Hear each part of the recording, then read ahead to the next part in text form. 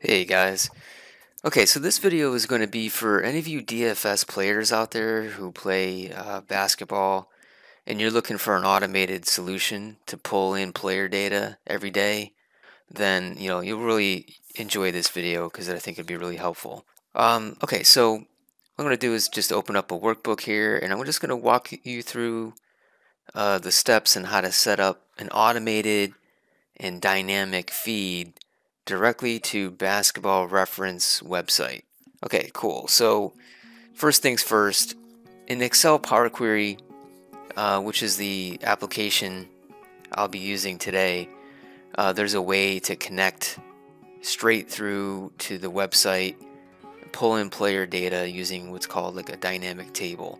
Okay, so I am going to walk you through first how to make the connection to Basketball Reference. So what I'm going to do here is I'm going to grab this URL and I'm going to come back over to sheet 1, go to data, to from web, and this is the URL for Basketball Reference.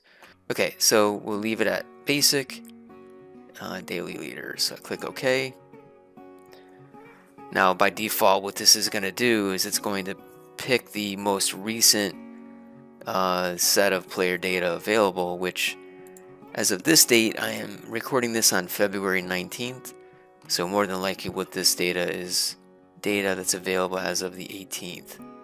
So I'm going to click load, hit this little drop down, say load to, and select existing worksheet, so click OK, and then bam, there's your data.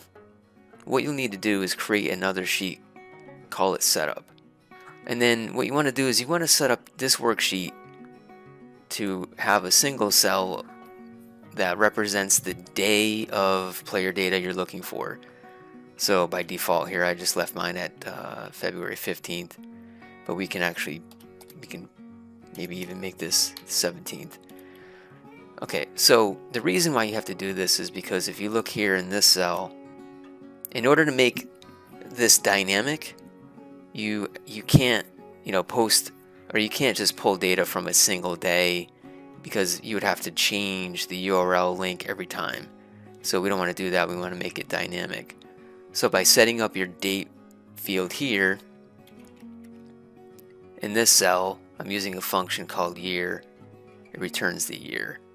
In this cell I return the month, but I have to return it as text because that's kind of how the URL recognizes the month. Day is fine the way that it is. I could just use the day function.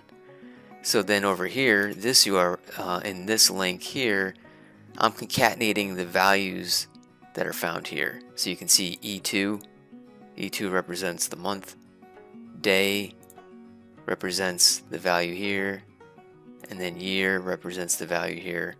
So it's going to return player stats from February 17th. So just to check that out, we can just click on this real quick and I'll show you exactly how it works. Bam, February 17th. And let's get jiggy with it here. I'm going to close out of this. I'm going to change this to the 15th. Click on it again. Bam. See how that works? So you just have to keep in mind though that if there are games that are not played on a day that you're choosing, and you try to put in a value for a game date that doesn't really exist, you're going to get an error. Okay, so what we'll need to do here is we want to create a named field. I want to also give this a name as well, and this will make sense why I'm defining these named fields like this. But for this one, let's call it BBallRefURL. Alright, so I'm going to name this sheet here new data, and over here in AB I'm going to call this game date, and highlight this just so I know that this is not part of the original data set that comes in. And then I want to refer back to data here. So what I'm going to do is every time that I refresh the data and point to a new date, I want the corresponding game date to be a populated field in that table set. Because what I'm going to do is I'm going to create another sheet that's going to have all the historical data. So the way it'll work is that every time you run the refresh and your data refreshes, you can just take all the player information along with the game date, paste it into your table so that you have all of the historical data that you need. I'm going to create a copy of this sheet. And then I'm going to list this thing as all data. Okay, so what I need to do here though is, since I want this to just reflect values and not any formulas, I'm going to copy and then paste as special values. So I don't want any formulas to show up in here. Now, where it says queries and connections, oh, there it is right here.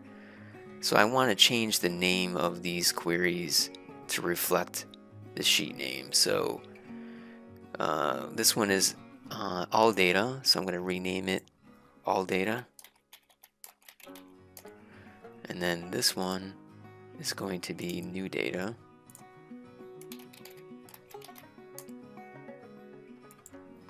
Okay, and so now to wrap this up, we're going to go to the new data query. I'm going to right click on it, go into edit, and then up here over on the left where it says advanced editor, I'm going to need to post this code here. Change this to this. And what I'm doing here is I'm entering in query parameter values to this new data, which is going to have all those individual pieces of that date that we put into the setup sheet. Okay, so I'm going to click done. Now you'll get this error message here. It says information is required about data privacy. You click continue, but this is just a Microsoft kind of like safety precaution. I'm just going to say ignore privacy levels checks for this file. I'm going to click save. I now have this parameter set up, so now I can exit out of here and then say keep. Okay, so right now let's make sure that we have this thing rocking and rolling. So if I've done this correctly, I want to change this to 17. And just out of curiosity, let me open this so I could see that there are 98 players that played on the 17th. So I'm going to come back here and let's see if that's what we get when we refresh this. So let's go back to new data, and then here I'm going to right click on here and then hit refresh. So I should have 98 players if I did that right, and that looks good. So on the, let's see, yeah, so I'm actually gonna delete this for a second to make sure that I didn't do this the wrong way. So here's how this is gonna work, right? So let me select all the data from the 17th. I'm going to copy that, paste that in here as values, and then let's try another date.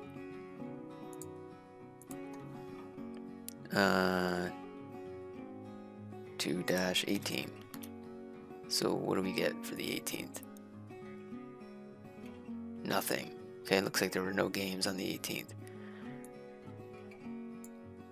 So let's try the 16th.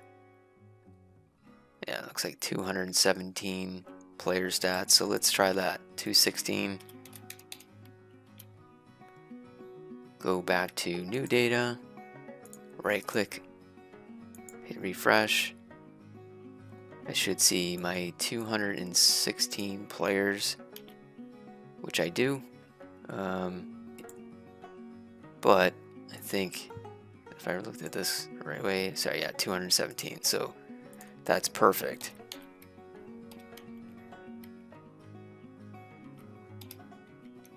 So I copy, come down here to my all data sheet, and I go to the very last row, copy and paste values.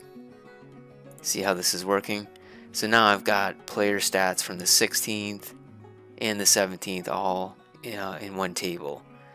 So then, I could do whatever I want. I can sort this and just keep that as an active record.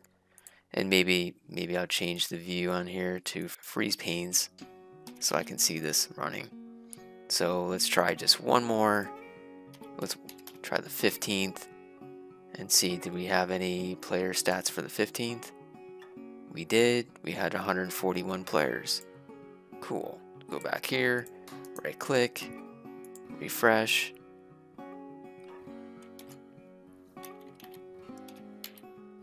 There's my 141. Copy. Paste the values. 15th, just like that. So there you go, guys.